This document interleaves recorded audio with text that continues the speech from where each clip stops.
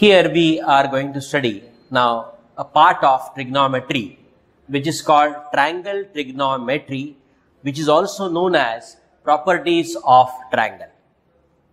Let us consider a triangle ABC.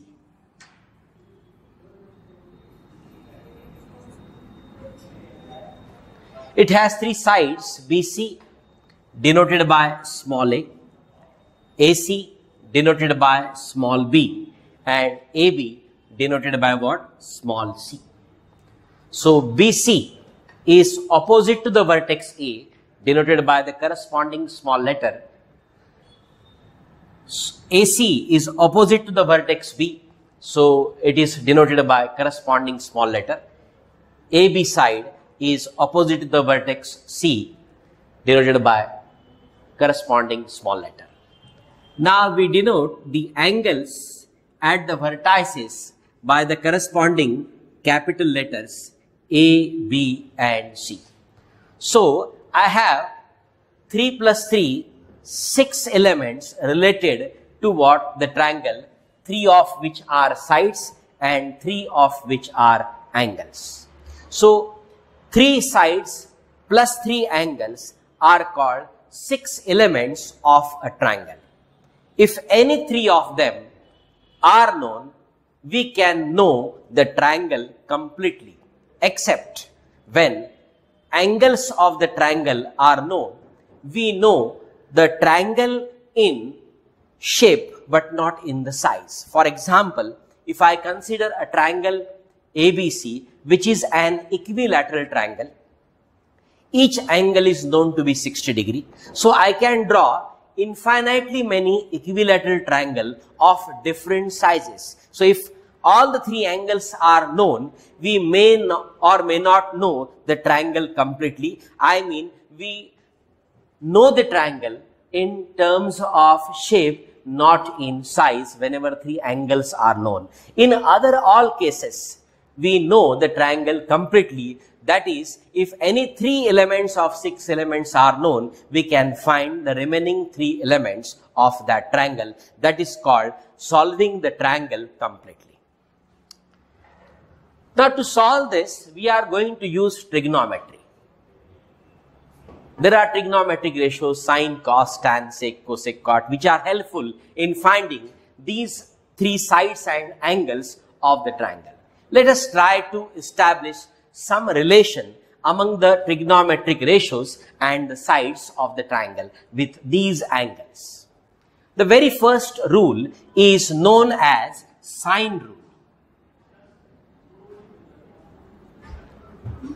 The rule states that in a triangle ABC,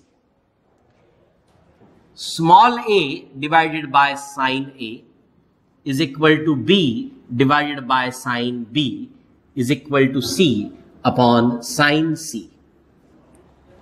So sides of the triangle are proportional to sines of the angles of the triangle.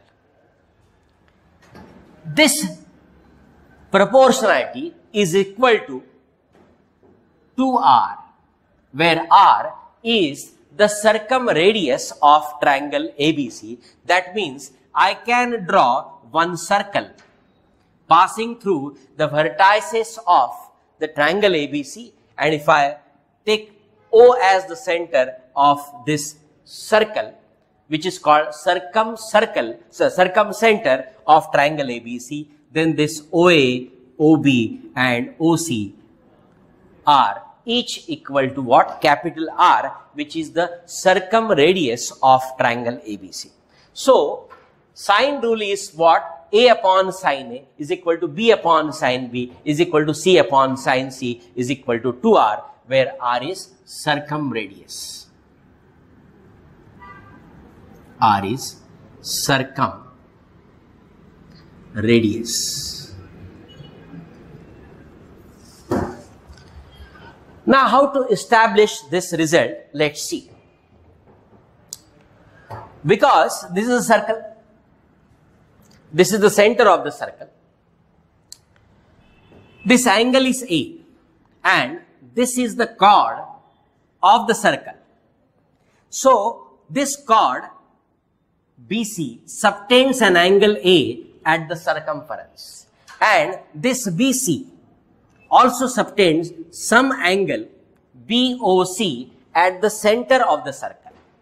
From the geometry, we know that the angle subtended by BC at the circumcenter is double that of the circumference. So if this is A, this must be double of A.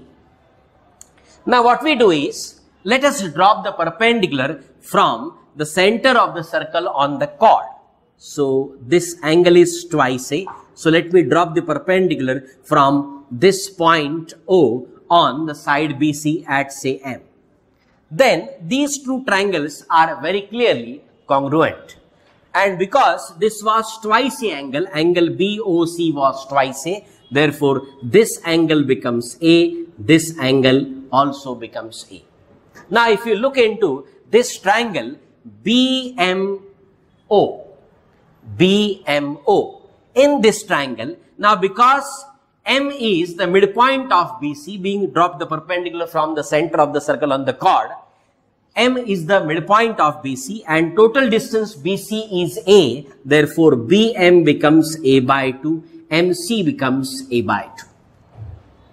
Now in this triangle, right angle triangle OMB, if I find sine A, I get sine A is equal to opposite side, that is A by 2, divided by the distance OB, which is the radius of the circle.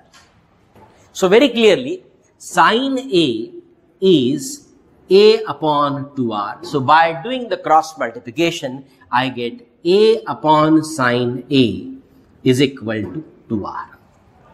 So similarly, I have proved that A upon sine A is equal to 2R.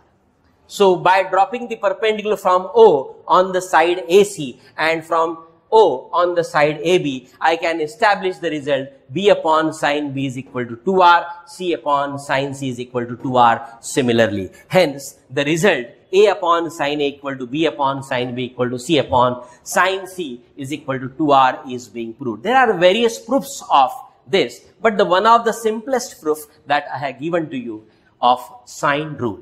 So remember, A upon sine A is equal to B upon sine B is equal to C upon sine C equal to 2R. If I consider this 2R is equal to some constant A or K. So A upon sine A equal to K means A is equal to K sine A. Similarly, B is equal to K sine B.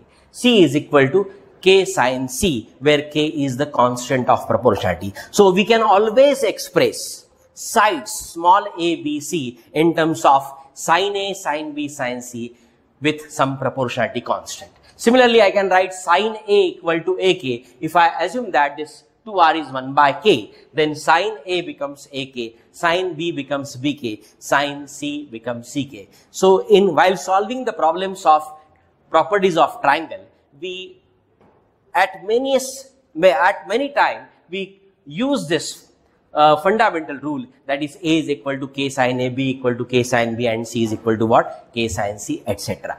So remember this. So this rule is very important for us. The second rule that we will go about, which is called the cosine rule. So cosine rule is as follows. Cosine rule is given by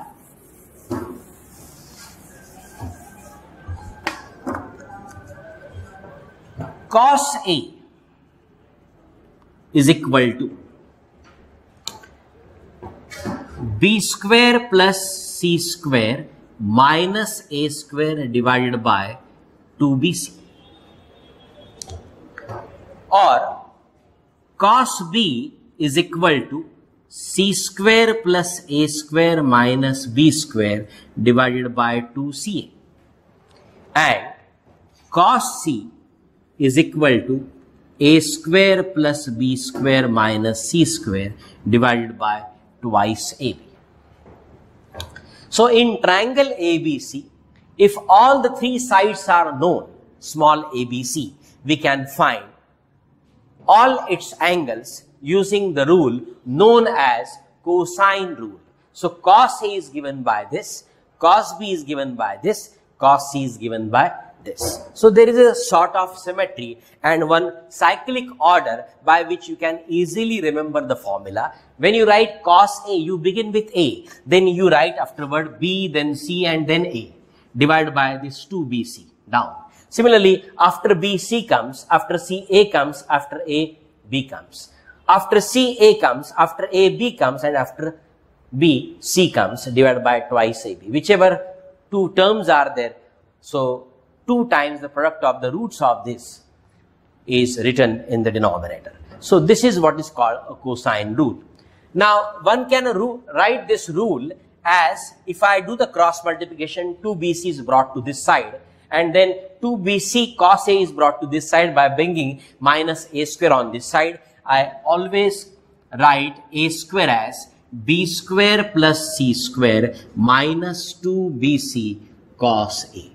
Similarly, I can write B square is equal to A square plus C square minus 2 CA cos B, and C square is equal to A square plus B square minus twice AB cos C. So let us try to prove one of the results. Other things will come similarly.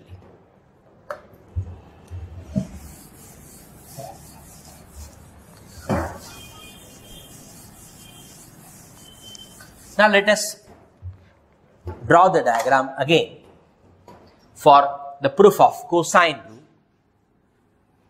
Suppose this is the triangle ABC. In order to prove this result, I said there are various proofs, but I would like to give you the simple proof of it. So from the point A, you drop the perpendicular on the opposite side at say M.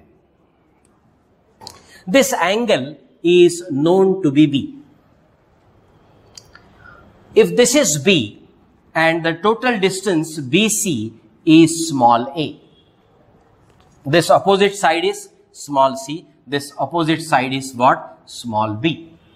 Suppose the height of this triangle ABC, AM is equal to what? H. Now in this right angle triangle ABM, if I find cos B, it is BM upon hypotenuse is C. So this BM becomes C cos B. So this much distance is nothing but C cos B. So adjacent side of the angle B, I can write hypotenuse times cosine of the angle B. Now because this total distance BC is small a, one can write the distance MC as small a minus C cos B. So this much distance is known to be what? A minus C cos B. Now let us apply Pythagoras theorem for both the triangles.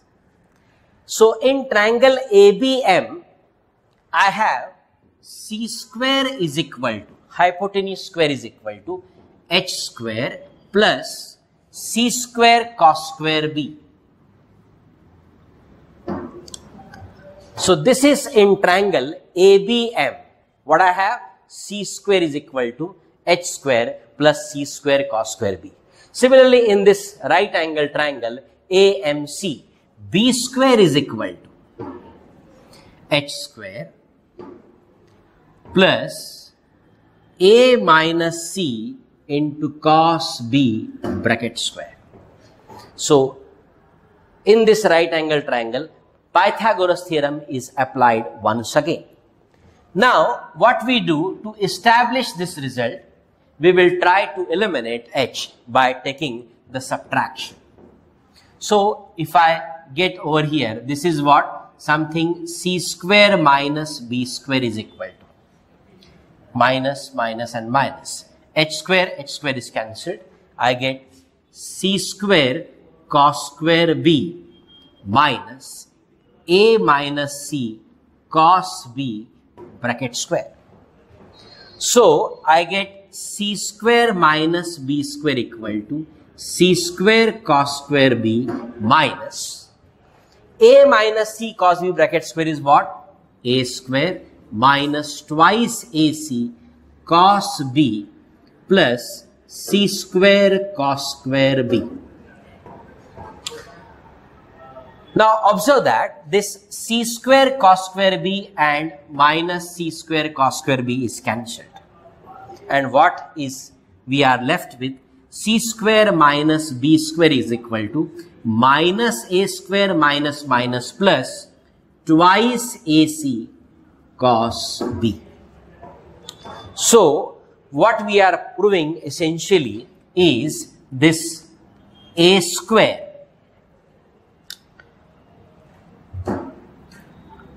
plus c square minus 2ac cos b is equal to b square.